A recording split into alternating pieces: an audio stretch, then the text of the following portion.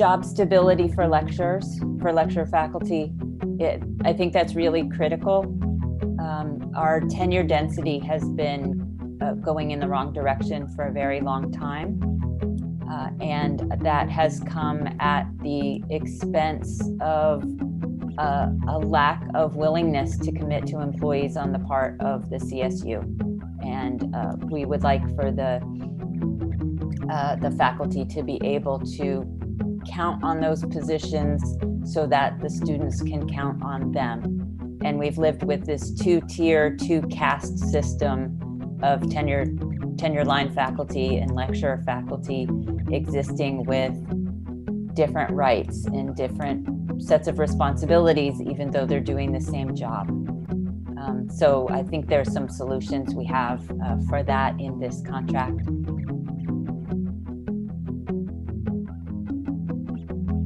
The tone this time around, in my mind, is excessively casual on management's part. They're being laid back and not being serious about driving the bargaining process forward makes me worry. And with that said, I know that no matter what happens at the bargaining table, what really ends up mattering is the activism that faculty display on the campuses. That is always what drives a contract to completion. Until management can really see that, they are not going to be particularly motivated to settle a contract with us.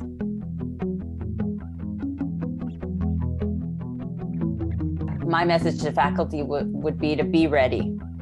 If the future fight is anything like past fights, and so I have every reason to think it will be, we will need to mobilize quickly and powerfully to combat